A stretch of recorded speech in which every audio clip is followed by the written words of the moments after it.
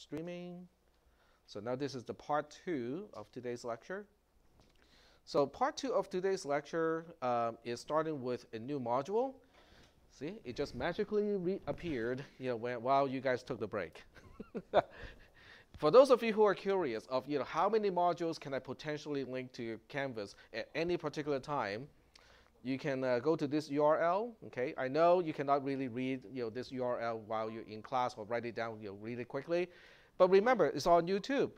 Freeze the frame on YouTube, zoom in, and you can now, get to the URL of all the modules that I have written so far, which is 300 and something. Okay, not many are related to this class, so you might want to wait until I link them to this class.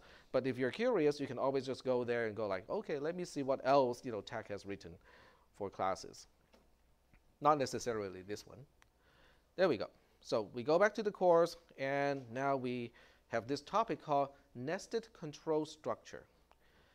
So let's go ahead and take a look at this module, which I haven't really reformatted for a long time. We'll see how long. I must have recently reformatted that,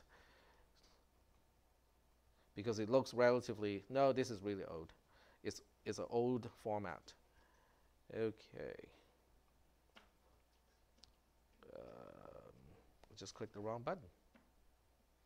No. Where is it? Here. All right. So here's the why. So the question is asking, why do we have nested statements? Okay, that's what it's asking. To answer the question, and to answer the question in a way that you will probably walk away and really remember it, is to look at a map. Okay, so we look at the map. Best place is to look at maps.google.com. Okay, and then we want to zoom out. Okay, where's my zoom control? Oh, it's just really slow. Like really, really slow. Okay. Come on. Zoom, zoom, zoom, zoom, zoom. Oh, come on. All right. That's fine. That's okay. Not a problem. Okay. So pretending that we don't have that spot, saying where we are right now. Okay. The question is, where is Sacramento? Where's Carmichael? Where's Watt Avenue? We can't see it. Why can't we see it? We're too far away, okay? So we have to zoom in to see something, okay? Where's California? Can you, from this map here, okay, from the globe view, can you tell California apart from Oregon and Arizona and Nevada? I mean, at this level, that's pretty difficult, okay? That's pretty difficult. But you can kind of tell, okay, the United States is here, Canada is over here, Mexico is over here. So at a very global level, we can see countries, okay, in a particular continent. So now we zoom in, okay? Zoom in a little bit more. Now we get to see the states a whole lot better, okay? We can now see San Francisco, we can see the states, we can see Nevada, Oregon, Arizona, we can see Washington, and so on and so forth. So we gain a level of details by zooming in a little bit, okay? But I still cannot see Carmichael. I still cannot see Watt Avenue. I cannot see Walnut Avenue, okay? So why not? Okay, so you might say, okay, but Tech, this projector is only XGA resolution. There's only so many dots, on the screen. Okay, so in your mind, just kind of imagine that we have a magical projector that has infinite resolution. We can project dots as small as we want. Okay, so that's no longer a limitation. Would that be a good idea? Even if the technology is capable of displaying Watt Avenue on this map here. Why not? The human brain wouldn't be able to go through all those. Right. So the question now is, how many things can you keep track of when you're looking at, say, a map or some text or a sentence? How many things can your brain really keep track of in the short term? Okay, I just need an order of magnitude, okay? So we'll just mention orders of magnitude here. We'll go 5, 50, 500, and 5,000. What is it? 5. Very good. Okay. So our brain cannot handle a lot of details all at the same time. We can handle about 5 things. We can relate those 5 things really well. But if it becomes 50, then we go like, oh man, I cannot really keep track of all that stuff anymore. Okay. So it's the same thing with a map. Okay. You guys are really lucky that we have maps that do this. Okay, we can zoom in, and then we see a little bit more details. We zoom in, and we see a little bit more, and so on. Okay, people of my age, okay, when we started to learn how to drive, we did not have Google Map. We did not even have what is the name of that GPS company? Garmin, and also there's one more, right? Magellan. Okay, we don't have those. So you might ask, so old folks, what do you do when you need to go to a new place that you have never been before when you don't have GPS? We use maps, okay? Then you go like, oh, we know maps. This is a map. It's not that hard to use. You just click, enter where you want to go, and then you enter where you are. It plots, and it even tells you verbally where to make a turn. So what is so hard about using a map? Well, we are talking about a map that has we have a map about this big, okay? Try to drive and flip through that map at the same time. That by itself is a driving hazard, okay? And then you have fonts that is like this small because it has to describe every single street name on that map. Okay? So you have basically hundreds of street names and names of places and stuff like that on a big piece of paper about this big. And your job is to find out, oh, where's my destination again? Oh, it's right here. And where are we starting? It's about here. How do I get from here to here? So your brain actually has to manually figure out what street you need to take, what side street you need to take, and then make what turn. You have to track the entire thing. But the difficulty has to do with the map has too much stuff on it. It is impossible or very difficult to find something when you have hundreds of names on it. And that's why those maps have an index on the back that is alphabetically ordered. So Walnut Avenue, okay, it will have a little entry at the back, and it will tell you what squares on the map, has that street on it. So it gives you a range instead of one single square because Walnut is a pretty long street. So it gives you a range and say, oh, squares, C6 to C13, has Walnut on it. But then, in those particular squares, you still have to look for Walnut. Okay, it's not obvious. It doesn't highlight it. Okay, all right. But I think we get the idea of why of the limitation. We can only focus on a few things at the same time. That's why we have nesting.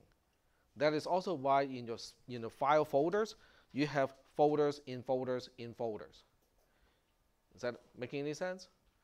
Because if you have a folder with 1,000 entries, it becomes almost impossible to find one thing within the thousands of entries. So you will need to find a way so that each folder contains a limited number of subfolders. Each subfolder contains a limited number of subfolders, let's say 10 to 20, okay? And then the last one now contains actual files. But you don't want to put hundreds of files into the last folder. You also want to only have maybe 10, 20, maybe 50 files in a folder. Is that making any sense? Okay, so that is the reason why we have nested control structure, because we just cannot handle all the details all at the same time. All right, so let's go to the notes here. So we're done with the why. Okay, the reason why we have nested control structures. So now we have an example. Okay, something like this. Does that look familiar to you? Yeah. It should. Because we just saw this earlier, except we didn't use 5, we used 3, okay? So what does this have anything to do with nested control structure? It's already nesting. Because x gets 0 is a statement. The while loop itself is a statement too. then you say, well, if the while loop, which is going from line 2 to line 4, is already a statement, then what is line 3? Line 3 is also a statement. It's a statement inside another statement. In other words, we have already been using the concept of nesting. It's just that I didn't point it out earlier. Is that okay? Okay. So now the next question, okay, the next slide, is going to a slightly more complex example. So now we have something that looks like this. Trust me, this is not even close to actually complex, okay? So now we have a loop inside another loop. The bigger question now is, so what do we do on line 7, okay? What do we do on line 5? What do we do on line 3?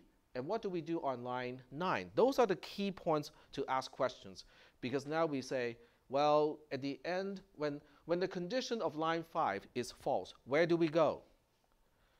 Well, we have to go to the end of one loop, but which loop are we going, the end of which loop are we going in this case? When after line 7, where do we go? We know that after line 7, we have to go back to the beginning of a loop to reevaluate a condition. But which condition are we reevaluating? Because we have two loops here. After line 9, where do we go? Well, line 9 is the last thing of a particular loop, so we have to go back to the beginning to reevaluate the condition. Which one are we talking about? So when you look at something like this, the best thing you can do is to draw a picture to represent the logic. Okay? If this is the first time you see a nested loop, you can draw a picture. But wait, you don't have to draw that picture because I have that picture drawn already. It looks like this, okay? So let me zoom out a little bit so that you can get the overall picture. I know you're going to lose some details, but, okay. Zoom out one more level. There we go. Okay, so this is the overall picture of the nested loop that was presented earlier. Are you guys now convinced that pictorial programming is really not the way to go? Do you know how much time it takes for me to draw a picture like this? But what we want to see is, see this darker thing here? You can kind of look at it as one thing, one statement, okay? So that becomes a part of the larger loop here, okay? Is that okay? So let's go ahead and trace this program, okay? Because as we trace this program, there will be certain decision points where we have to say, well, we are at the end of a loop, but where do we go to reevaluate the condition? Which condition should we reevaluate? Okay, so that's what we're going to do now. If you continue with this slide here, the trace or a partial trace is already done here. I'm not going to read out the partial trace because that will bore me to tears, and you don't want to see that. So what we'll do instead is we'll keep an eye on the pseudocode, and then we'll perform this trace on the side, and then we'll talk about the concepts of how to trace through something like that. So I'm going to use this particular window. Just put it a little bit to the side, and then we start formatting the trace first. Line number, usual. Comments, as usual. So now we have to look at this and go like, okay, how many columns do we need for the variables? We have variable x, variable s, variable y. So there are 3 variables that I can see, okay? So we say there's variable s, x, and y. And we can shrink these columns a little bit because they don't really need to take up this much space. Okay. Comments, on the other hand, well, I think that we should be fine here. Line number doesn't need that much space, so we'll shrink it a little bit. There we go. And I can go back here and magnify this a little bit because I think people in the back may not be able to see it very well. So we'll make it a little bit bigger. And now we can do the trace on one side while we can keep an eye on the pseudocode. So here's the precondition. what do you think the precondition should be for the variables? Just based on what you can see right now. They can all be question marks because it doesn't really matter what value they start off with, because the first thing we do to each of the variables is to override it with a constant. So it doesn't really matter what they start off with. So if it doesn't really matter, we better say it does not matter. So we use a question mark to basically indicate it doesn't really matter what it starts off with, because the first thing we do is we're going to override them. So here's line 1, okay, easy peasy. Okay, x gets initialized to 0. Here's line 2. S is initialized to 0 here. And here is line 3. The condition of x is less than 3 is true. Okay, very good. And then where do we go? What is the beginning of the code that is inside that particular loop? Line 4. Okay, so line 4 is that one is pretty easy. So line 4 is initializing y to 0. So here's y being initialized to 0. And then we continue on to line 5. That's also without much question. Y is less than 2 is also true at this point. So we keep going in to the nested structure. We go to line 6. Y gets y plus 1. So y is now 1. And then we go to line 7. S is what it has, and then plus x plus y, basically. So we add up all 3 variables to become the new value of s. Okay? Now, as lazy as I am, I'm not going to go through the calculation myself, okay? Because I'm really, really, really bad at arithmetics. Okay? And you might ask, but you teach computer science. How can you be bad at arithmetics? That's exactly why. Because I have computers to do all the arithmetic operations for me. Okay? So I would use this function. It's really, really cool. Because what you do is you just say, oh, whatever s is right now, plus whatever x has right now, plus whatever y has right now. Enter. Done. That's how you use a spreadsheet. Because a spreadsheet, the magic of a spreadsheet is there's an equation. So if you look up to the what we call the equation bar or the formula bar here, this is how we calculate the value of the cell that we know as C9. Okay? So the cell C9 is the sum of the cell C4, D3, and E8. I don't have to do the calculation myself. Okay? I just have to refer to, oh, okay, just add up those 3 numbers, and that will be the answer of this cell. Now, you don't have to learn how to use a spreadsheet in this class. This is not a spreadsheet class. Okay? But if you think about it, if you're learning how to specify algorithms, you're trying to understand how computers work, knowing how to work with a spreadsheet is going to be really helpful, okay, even though it's not required. All right. So, but here's the big question. This is the end of the body of a loop, which means it is time for me to go back and reevaluate a condition. But now I have 2 conditions that I can potentially be reevaluating, because I can go to line 5 or I can go back to line 3, because those 2 are both the beginning of a loop. Which one should I go back to? We should go back to line 5. Why?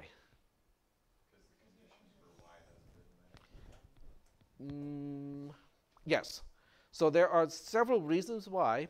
The first one is if you look at while as open parentheses and end while as closed parentheses, and this is all nested, the matching open parentheses of a close is the one that is closest to it. So that is why. So the one thing you want to remember is every time you see while, look at it as an open parenthesis. When you see an end while, it is a closed parenthesis. So you have to pair up those things in the usual way that you express, you use in expressions. So that means now we go back to line 5. Line 5 is just reevaluating. Y is less than 2. It is still true. So we go back to line 6. Line 6 is just adding 1 to y. Y goes from 1 to 2. And then we go to line 7 again. So this time, line 7, once again, I use that trick, is whatever itself has from before, plus whatever x has, which hasn't changed, and whatever y has. Whoops. Okay. I have to. I pressed the backspace key accidentally. Click this one, plus, and then 2 is over here. Press the enter key. We got the calculations done. And then we go back to line 5 again. So we go back to line 5. The question is y less than 2? Well, what do you think? It is false. Okay.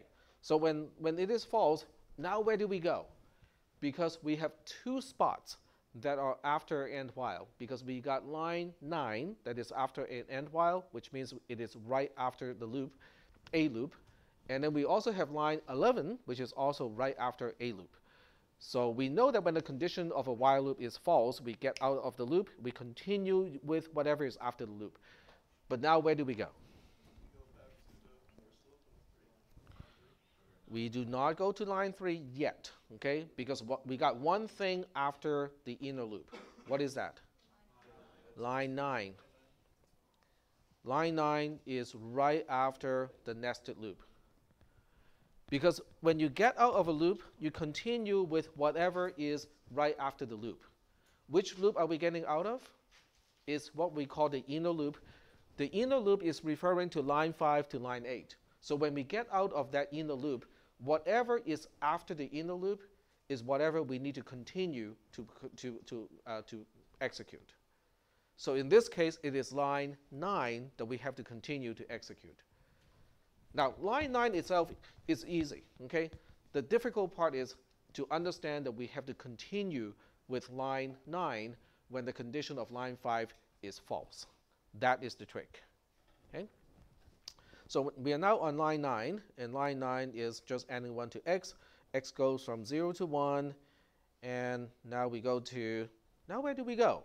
We are now once again at the end of the body of a loop. So what is the beginning, the matching beginning of the end while of line 10? Line 3. Okay, line 3 is the one. So we go back to line 3, and then line 3 is asking, is x less than 3? It is still true because x now has a value of 1. And now it becomes difficult to find out, oh, but which column is x, which column is y, which column is s? So here's another feature of most spreadsheets that is really handy. So I'm going to show you guys how to use that particular feature. Well, I guess I don't have to do it that way. Okay, so there's one particular thing you can do with a spreadsheet. Okay, different spreadsheets have a different control.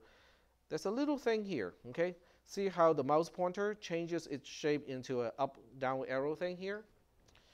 It can drag this.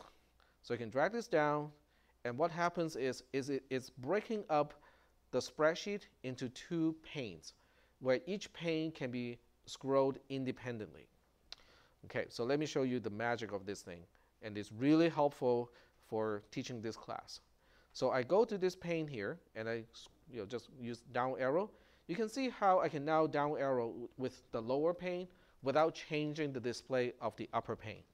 So this means I can continue to display the header of each column while I keep going on with the rest of the spreadsheet.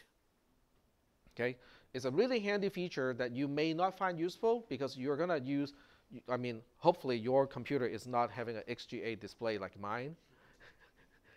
How many people have a computer this old with an XGA display? No one. Okay, very good. Your cell phone has higher resolution than my computer. Your Fitbit may have a higher resolution than my computer. Yes? The ThinkPads they made in the 2000 have a HDA monitor. Which year again? In year 2000. Year 2000. That may not have HDMI at all. I think that's VGA. Oh, okay, that actually is before HDMI. Yeah, that's way before. Definitely doesn't. Yep. Uh-huh. Okay, so we are now back on line 3, and then we go back to line 4. And then line 4 is just reinitializing y to 0. So y already has a value of 2 at this point, but I'm reinitializing that to 0. We proceed to line 5. we ask the question, y is less than 2 is true at this point because y now has a value of 2. And then we go to line 6. You can see how this is going to be a pretty long and tedious trace, right? Okay, so we go to line 7 again. So line 7 is going to update s. So once again, I'm going to use that trick. It is whatever it has plus whatever y has, and then plus whatever x has. So this way I don't have to do my own math. And then we go back to line 5. And line 5 is asking the same question. Y is less than 2 is true because y has a value of 1 at this point. Now it is 2. Now, the other thing that is important is even though, whoops, I need to do it on a separate line. Okay, there we go. So the other important thing that to notice is once you get past line 5, now we are on line 6. So once you get past line 5, even though y is now 2, it is no longer less than 2, we don't get out of the loop. You only get a chance to get out of the loop when execution is going back to line 5. If you're not going back to line 5, you cannot exit the loop. You have to keep going until you get back to line 5. Is that okay? Okay. So this is on line 6. And then on line 7, we do something like before. It is whatever s has plus whatever x has plus whatever y has, like so. And we go back to line 5. And you can see how this trace is not really that interesting once we know how to proceed at the end of one loop or at the beginning of a loop. So this time we get out of the loop because y is less than 2 is finally false. And once again, the important part is we continue on to line 9. Okay? So do we have any questions about the trace at this point? On line 9, when did x become 1? When does x become 1? Yeah. Well, that's a good question. Well, this is the row that makes x equal to 1. It is on line 9, but it was a while back. But why? Why do you think executing line 9 of row 14 of the trace is putting a 1 into x? What happened when we executed line 9 at that time? So this is the good part about tracing a program like this. Because what you can do is you can roll back the tape, so to speak. So when we execute line 9 on row 14, at that time, x had a value of 0. 0 plus 1 is 1. So then we use 1 to update variable x. That was why variable x was updated to 1. Remember what I said? If you take a slice, when you take a roll in a trace, it represents a slice of time. In other words, if you look at a slice of time, I should be able to know what is the value of s at that particular point. What was it? 3. What was the value of y when we update x to 1 on line 9? Y had the value of 2. In other words, if you just take one single roll of the trace, you get a snapshot of the value of every single variable at that particular point in time. And this is a really kind of visual way of looking at the execution of a program. What if you take a column? What does it represent when you say, oh, okay, I want to take a look at column D? What is it representing? It is representing the entire history of how variable x changes over time. Is that okay? It's kind of I find it to be kind of visual and useful when we need to visualize, how we are changing variables as we execute a program. But this may be the only class, where you get this kind of visual representation of how things got changed when you execute an algorithm. In your other classes, you don't have traces to perform. You write your code, you run your code on the computer, and there's no easy way to keep track of the values of variables in your other classes. Are we doing okay so far? with nested control structures. You doing okay? All right. So let's go back to the slides and see what else is here. Okay, the next part is talking about how to interpret nested statements. So it points out all the important points that I have already pointed out. So there's nothing new on this particular slide here, because all the important lines is already discussed as we talk about the trace. Okay. So for the most part, this is really just a repetition in written form of what I just said. Are we good so far? Good. All right. So the next slide is pre and post conditions. This is a slide where some people would totally hate. So be warned. And this has, this is already kind of modern enough. So the last time I touched this was 2012, about 6 years and a half ago. Yep, that's right. I haven't taught this class for 6 years and a half. And to make it worse, the first section talks about what is this crazy math? Did you sign up for a math class? Or did you sign up for a computer science class? Or did you sign up for both? What do you think? Well, it depends on how you want to look at it, okay? So this particular thing, I can read this out, but you can also just read it by yourself later on. But there are two computer scientists, of really significance, with modern computer science. The first one is Donald, not Trump, Knuth. There we go. My favorite Donald. Okay, so he doesn't look like much. I mean, doesn't look very, but he is, at this point, he is teaching at Stanford. He has been teaching at Stanford for a long time, okay? So you can kind of, how many people does not know what is Stanford University? Very good. We all know what is Stanford University. Okay, so what do you think is the qualification to teach, not even as a student, to teach at Stanford University? You have to be pretty good, okay? You have to be pretty good. And he's pretty good, okay? This guy is really good. And he has a particular view of what it takes to become a computer scientist, or even to become a programmer, to become a developer, a coder, okay? So here's one. The other one is Dijkstra, D-I-J-K-S-T-R-A, okay, Dijkstra. And this is the other guy, who is another person who is really significant in modern computer science. He passed away, many years ago. Okay, let me check when he passed away. So this guy passed away in 2002. So that picture was pretty much, in the same year that he passed away.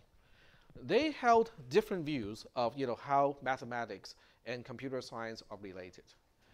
This guy, Dijkstra, he says, well, in order to become a computer scientist, in order to become a coder, in order to become a computer engineer, you have to be first a mathematician.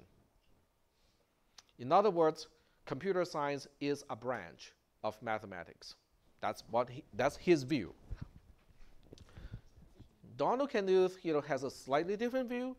Donald Knuth, basically believes that with the advancement of development tools, okay, more people can become coders and developers without becoming a mathematician first.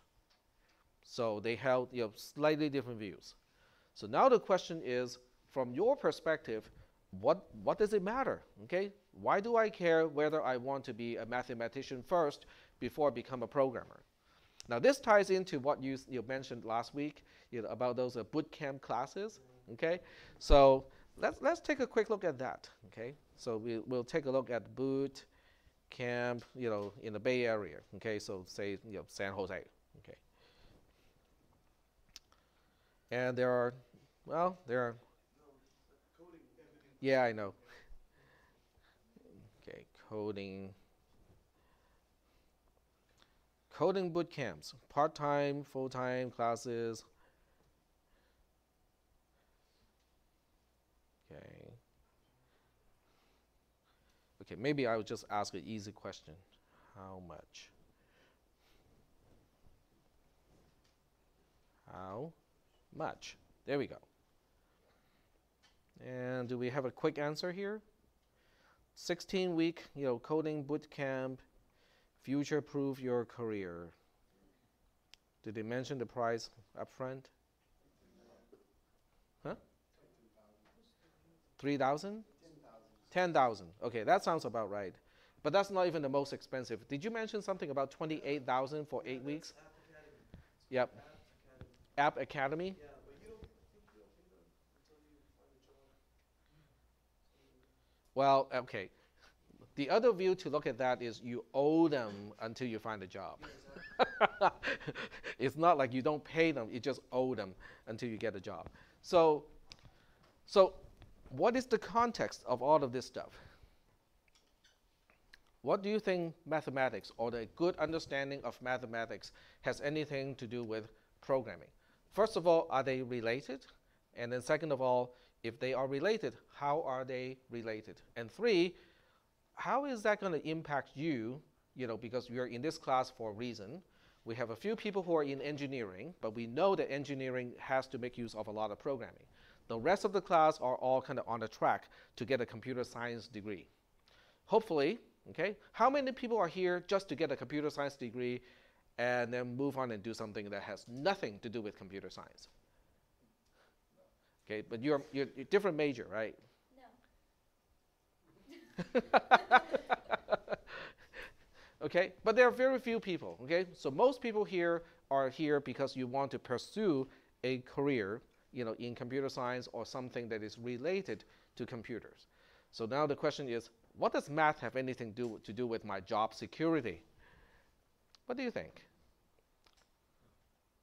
Yep. Wait, with your job security specifically, so like, why would I want to know math before going into a job? Or how is a good understanding of math going to help you in your career? Well, I mean, a computer is basically a giant calculator. Yes. My career is to use a giant calculator. I should probably know what to put in it. And how it works, right? Okay, so from a very practical standpoint, what do you think you'll be doing after you get your bachelor's degree or master's degree or even PhD? What do you think you'll be doing? Praying I didn't waste 4 years of my life. Sorry? I said praying I didn't waste 4 years of my life. Let's hope that is not the case, right? So in the ideal case, what do you think you'll be doing? Did anyone go to the Bureau of Labor Statistics and actually look up those careers and find out what they actually do? Okay, so go ahead. What is your dream job? What do you think you'll be doing in your dream job? In my case, I'm specifically going for database management. Okay, so what are you going to do with database management? Do you mean like literally day to day? Yeah, kind of day to day. What is on your list of things to do on a daily basis? Making sure that the information is stored correctly and processed correctly Okay. for people who don't know how to do it. Okay. So how do you qualify whether something is done correctly? Whether the database is intact or not, and how do you validate database queries? Because you can write a query, but is the query answering the question that somebody else is asking? Your ad hoc query has to answer that question. How do you verify that is the case? How do you verify that your query is actually correct? Well, that's math in it. Yeah. Okay, relational database is actually pretty math intensive by itself. Okay, does anyone want to develop programs like game programming? Which sounds really exciting, but it's not. Most people coming from the gaming industry, really does not like that job, because it's basically a sweatshop. Okay, so it's a good place to launch, but not a good place to continue for too long. Yep. They're basically the same thing. So programmer, coder, developer, they're all pretty much the same thing. Yep. So what do you do as a developer? What do you think, in your dream job as a developer, what do you think you'll be doing? Well, exactly. So you're realistic, okay? You understand the whole thing about fixing bugs. Because when people think about programming and coding, they think, oh, I'll be writing code the whole day. No, you'll be writing about 10 lines of code each day and then fixing a lot of problems along the way. Okay? So that means you're not writing a lot of new things, you'll be fixing a lot of old things. Okay, so fixing old programs and old logic and stuff like that, what does that have anything to do with mathematics? How do you fix a program? How do you know a program is doing something it's not supposed to? That might be okay with some applications, but you may not want to do that to, let's say, a pacemaker or a or a nuclear plant control system. Okay, so how do you find out that there's a problem to begin with? The program crashes, it has an output that is unexpected, that sort of thing, right?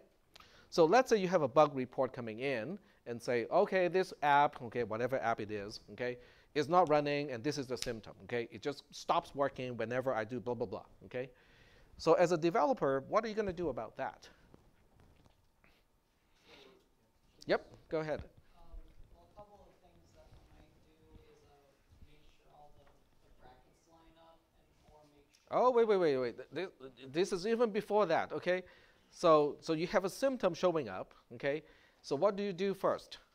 You have to go to the source code of the program and find out what is related to the symptom. In other words, you want to find out the exact lines that is leading to the symptom directly, because that is going to be your starting point. And then what do? You have to execute the program backwards, because the source of the problem is not after the line that is showing the symptoms of a problem. The line that has a problem is before that. How do you execute a program backwards? You just go back in and take the value or the output that you got that caused the error and then put it into the result and kind of work your way back up. You have to logic, exactly. So you have to use logic and say, well, after we increment x now has a value of 4, what do you think is the value of x before the increment? 3, right? So now you have one line earlier than before. And then you have to keep going like this for all the variables until hopefully you find the problem and go like, oh, right here, I'm supposed to exit the loop earlier, but I didn't exit the loop earlier because the condition is wrong, okay? That is how you find problems in the program, okay? You basically have to analyze the code, try to execute backwards. Now, there are very occasionally, not occasionally, there are many times where you can execute a program backwards a few lines or a few chunks of code, and then you hit what we call a dead end, okay? You hit a dead end because there are multiple reasons why you can end up there. Then what do? You have to design experiments and say, well, okay, it can be because of this, or because of this. Then you have to use test cases to figure out which one is exactly the cause that is leading you to the point where the program is crashing. So once again, those are all math. You're applying mathematics. You're applying logic to debug a program. And debugging turns out to be the majority of the things that you'll be doing as a developer. So the term developer is actually a misnomer. What is a misnomer? M-I-S-N-O-M-E-R? As a misleading term, exactly. So the term developer is actually very misleading. They should have just called it debugger. Because most of the time you're debugging, you're not actually developing. Huh? Code janitor? I wouldn't say it's janitor because it's not something that you can just do. It's not just a chore. Okay, it's not just, oh, I have to go like this. It's more like playing detective. Okay, you think Sherlock. He would make a very good debugger because he can take clues and then use logic and then go backwards to find out what caused a problem. Okay, so he would be a very good example of what a coder or what a developer would be. So going back to here, okay, what does math have anything to do with this? What do you think math classes are training you for? Problem solving. I like that. Okay, problem solving. That is it. Okay, so as a coder, you really need a lot of problem solving skills. Starting with not blowing up or getting angry when your program doesn't work the way it's supposed to. Okay, so now we can kind of proceed with this slide, with this module here, having mentally prepared you guys for what is to come. So let me close the tabs that I don't need anymore. Okay, that I don't need anymore. Okay. So this whole slide basically just talks about that. But the bottom line is, if you're not good with math, or somebody who's not good with math can still be a programmer, can still be a coder. But someone who has a strong math background, who's analytical and also has problem-solving skills, would make a better developer. Okay. So what is the difference between a developer versus a better developer? Job security. The difference between a Civic and a Lamborghini. I would take the Civic, thank you. Because I can only pay the insurance for a Civic. Yeah, my Civic has an insurance of about $300, for half a year, as opposed to some of my other cars, which are more expensive. Yeah, the Civic is basically as inexpensive as it gets when it comes to insurance. My Ranger is pretty inexpensive. Your what? My Ranger is pretty inexpensive. Your Ranger? My Ford Ranger. Do you know why? Huge. No, Rangers are not really big trucks. I mean, they're really tiny compared to any trucks today. Okay, so I got to digress a little bit. I know you guys don't like me digressing, but when it gets to this, I have to talk about it. I'm used to driving small cars, so having a Yeah.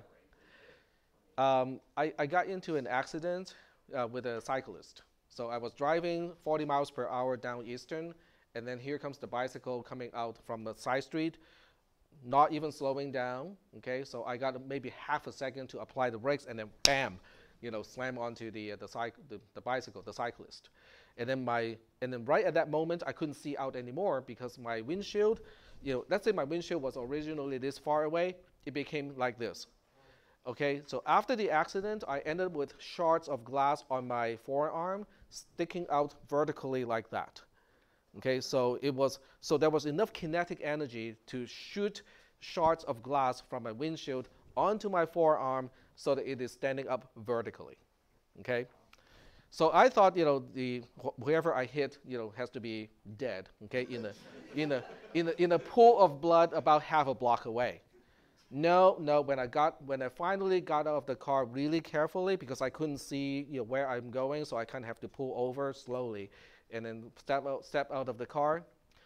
That kid was sitting on the side crying and begging his friend not to call his mom because he was afraid that his mom would be mad that he just wrecked the bike. And that was right after a 40 mile per hour collision with a car. So the question is, what saved his life? Okay, I was driving my Civic at the time. So what happened was my license plate hit the crankshaft on his bike. So it did not even touch him directly.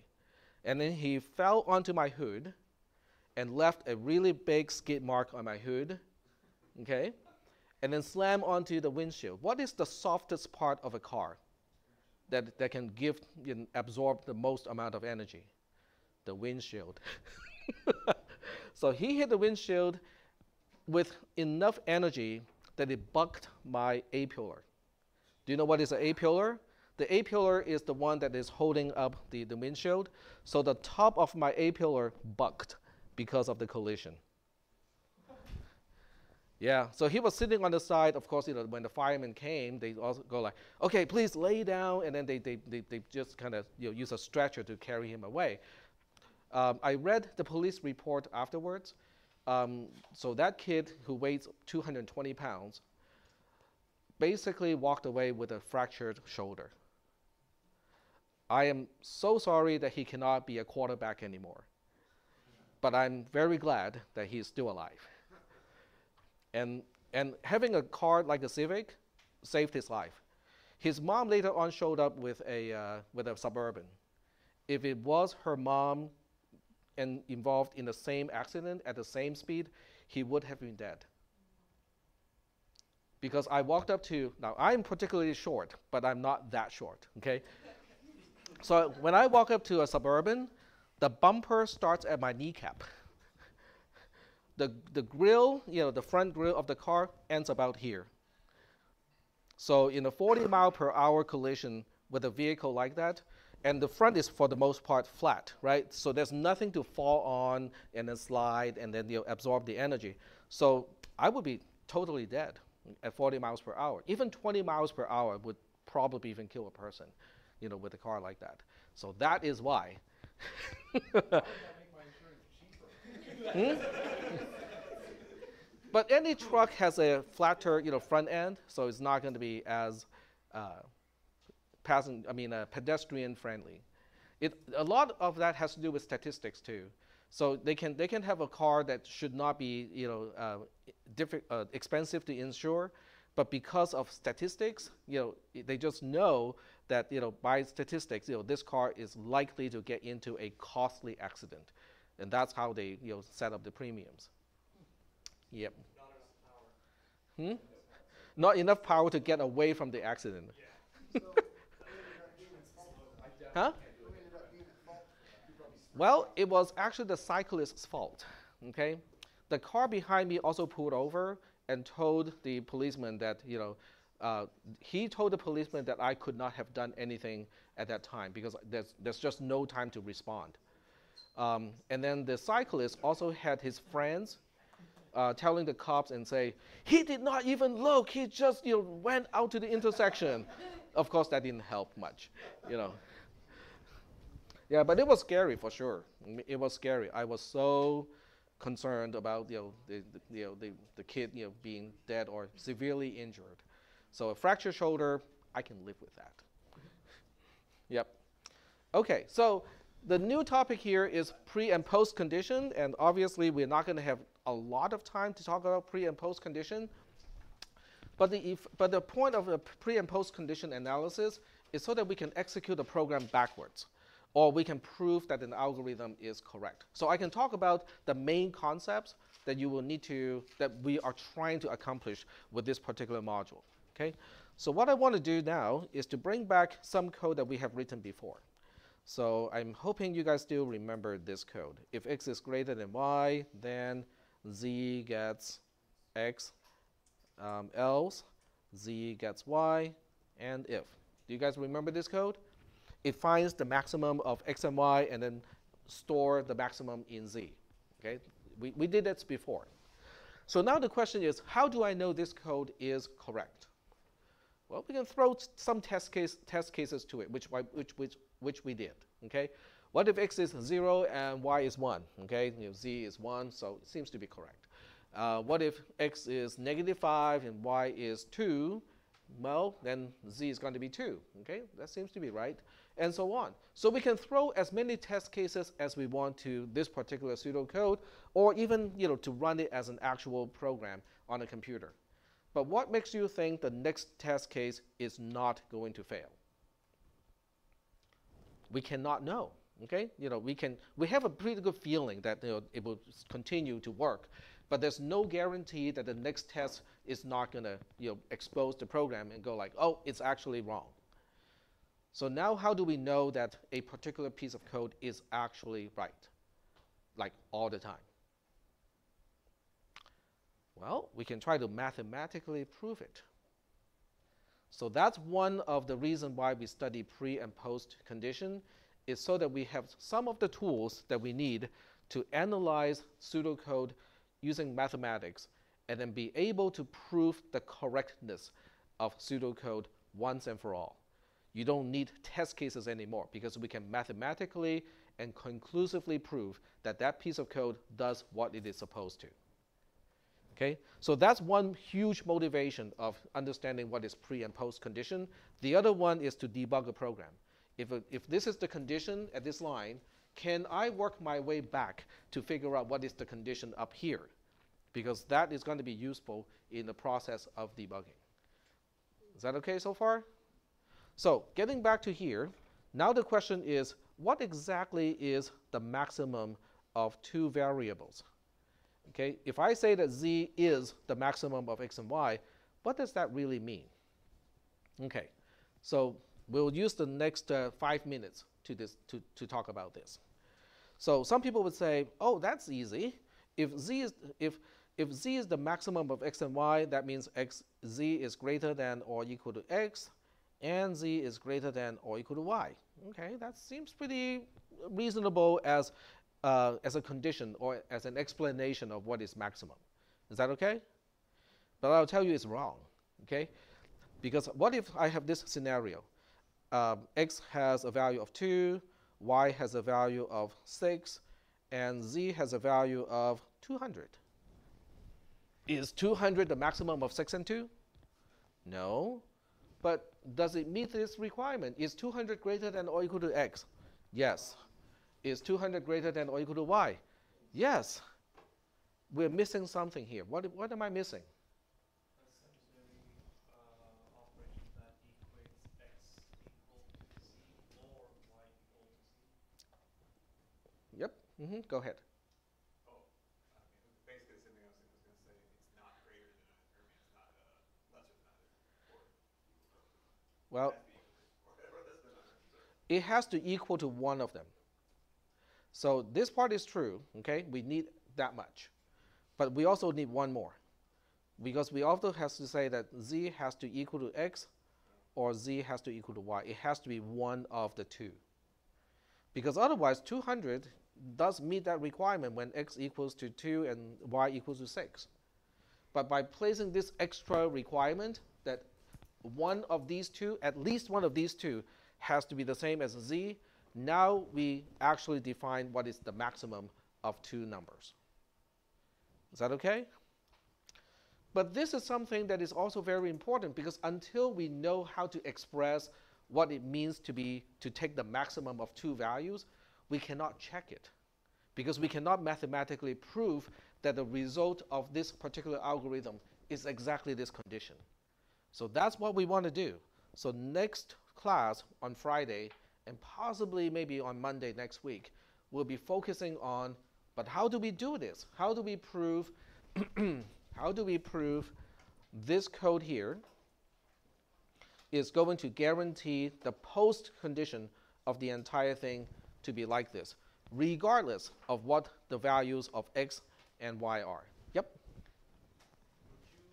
Would you need the whole z is greater than or equal to x and z is greater than or equal to y if you already have z is equal to x and z is... Yes, because if we only have z equals x or z equals y, then I can say I can claim the maximum is 2 and it will still meet that requirement. Yeah, so we need both of those. We need to say that it's at least as big as both of them, but at the same time it has to equal to at least one of them. Okay. So we need both of those conditions. So we'll go ahead and talk about this next class on Friday. So your job is to read ahead of me, okay? This is a difficult module to dig through, but still, try to dig through as much as you can so that on Friday, I can make the assumption that you have read it already, and then we can hopefully move a little bit faster, okay? So I have more time to digress. You're going to send us another hands-on announcement or no? Do you want another hands-on? I like those a lot. It helps me, Okay, we'll do it. Okay.